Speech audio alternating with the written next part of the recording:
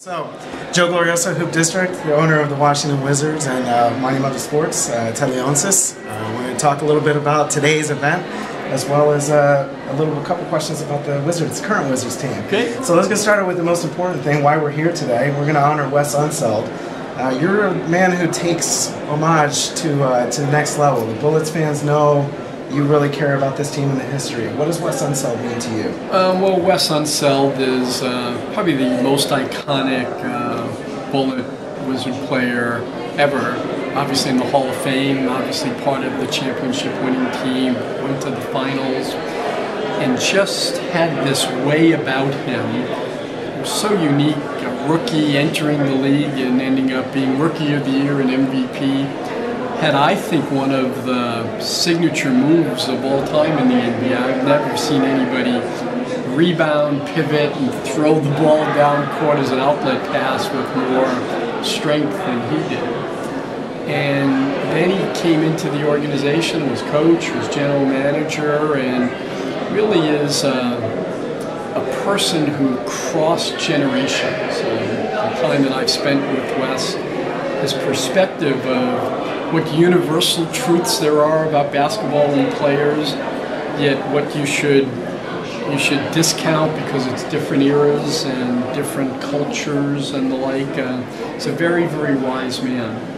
And as I've said, he's a Hall of Fame player, but he's even better father, even better husband, and he's so involved with the community that he's coming back here to let us raise money for scholarship for students in Washington, D.C.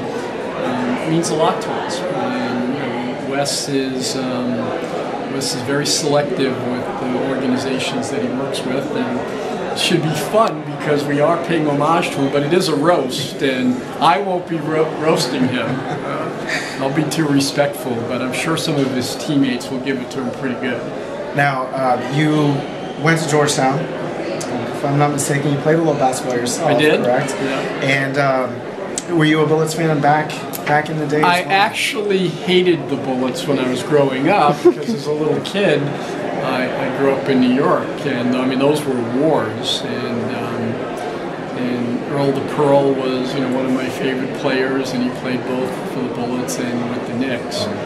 But after I moved here to go to Georgetown, and then I ended up in Washington, D.C., I obviously changed my allegiance. And then obviously since 1999, when I bought into the team, they're the only team that I like and respect. And I do think paying respect to the great players, regardless of era, is a very, very important role for ownership to play.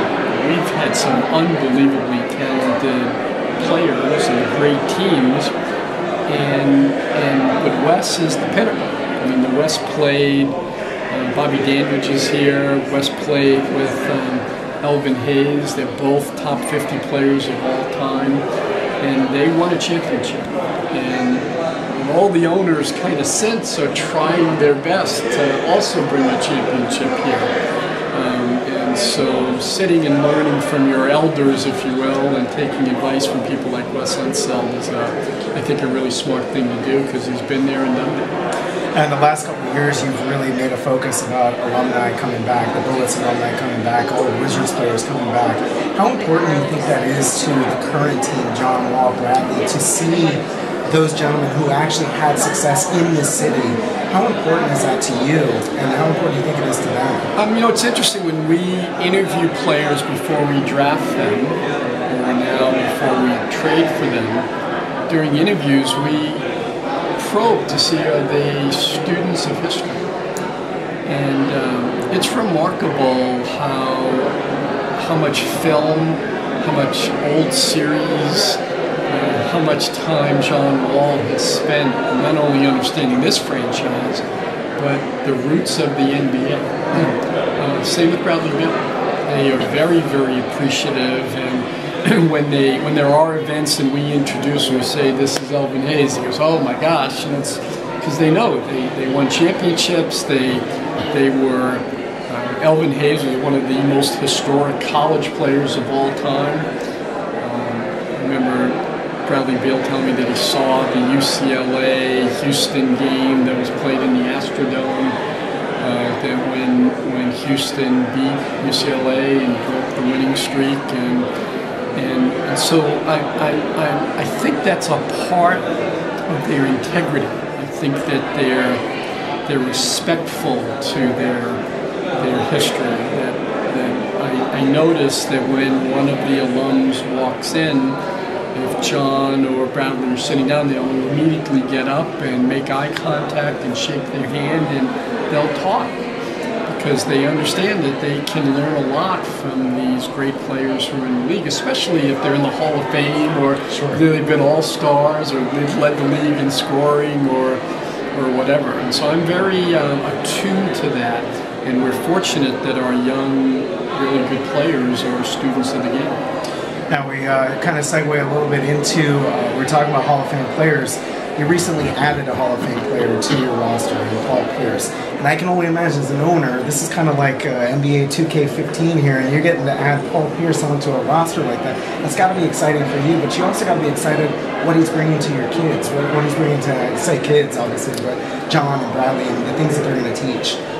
Well, we were very fortunate that Paul was available in free agency, but that also our community and city had developed enough that as he would come here, whether with Boston or Brooklyn, to realize this was a great place to live, that his family, his wife would really enjoy it here, his kids would really enjoy the school system. And then he saw our team take that next step. And when you're in this stage of your career, you want to play in a team that you think can be very, very competitive and be a playoff team and do its damage in the playoffs. And so he kind of chose us. That's how I look at it. I think that he looked and said, good front court, good back court, lots of depth, and I can really contribute here, and I can teach some of these young players. I know that Otto Porter's getting a master's degree now and playing that position, and he's just soaking it up. And just to have someone like him who's not intimidated by a LeBron James, who's won a championship, who knows what to do in winning time. In my first conversation with him, that's what we talked about. Ted, I'm not going to be able to give the team the long quality minutes, but at winning time or at the end of each quarter and at the end of the game, I feel really, really comfortable, and I know what to do with the ball, but I also know how to get other guys open and what to do with spacing and how to ratchet down on defense. And I'm going to teach your guys who are very talented those little things that go from being really, really good to being a winner. And so, you know, I'm excited about having Paul Pierce, but I think how we're ultimately going to get better is our core, our young players, John and Bradley Beal and Otto Porter, will continue their upswing. And now we have so much depth, we can play our veteran players and manage their minutes because it's a very long season and hopefully it'll be a long playoff. One last question for you. We've got obviously John Wall in his rookie year and a couple years after that took a lot of shots being the #1 pick, having so much responsibility thrown on his shoulders. And now I kind of think the Washington area is doing a little bit of the same thing to RG3. As an owner, when it comes to your franchise player like that, how much involvement do you actually get in there and try to get their spirits up? Because I mean, it's gotta be frustrating when you go out and you hear the sports talk radio, the media's bashing you, everybody's bashing you, but the potential, the athletic ability is there. I think the key is setting a strategy, communicating and believing in that strategy and plan, and then keeping the faith. Some call it patience, and we were very open and honest when we bought the team. And I said we are going to be really, really bad until we're really good.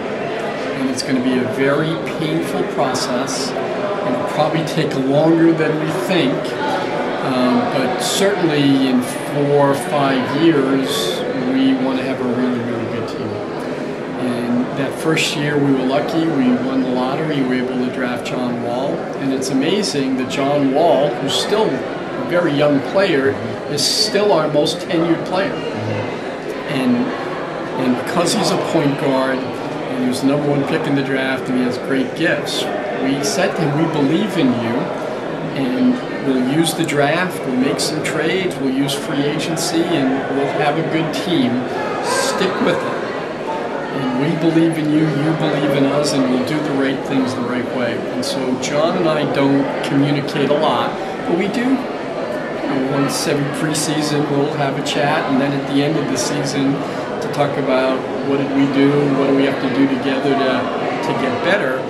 And I think players appreciate that. They don't appreciate emotional decisions, right? Because it's a long season. He's going to have great games. He's going to have bad games. It's, have you stuck with the strategy? And I think if you ask John, he'd say, we're in this together. And when you know that your front office, your coach, the fans, the organization, they're in it with you to win and to be supportive, a comfort grows there. And now where I think John is he made the All-Star team, he won a playoff series, we made the playoffs, he has his big contract. John's only focused on one thing now, doing better than last year and winning a championship. And that's what you want your leader to be. Do what is necessary to win and make the team better, because you already have all the individual things. You got your deal. Right. You said you wanted to be an all-star. You said you wanted to make the playoffs. Check, check, check. Right. Now the only thing you have to focus on is leading the team. And if you need to shoot, you shoot. If you need to pass, you pass. If you need to play defense. And I think that's where he is emotionally. He's mature and talented, and he knows that he'll now be defined by how well the team does, not by his individual stats. Awesome. Joe Glorioso, Hoop District, Ted Leonsis, owner of the Washington Wizards. Thanks, guys. Thank you.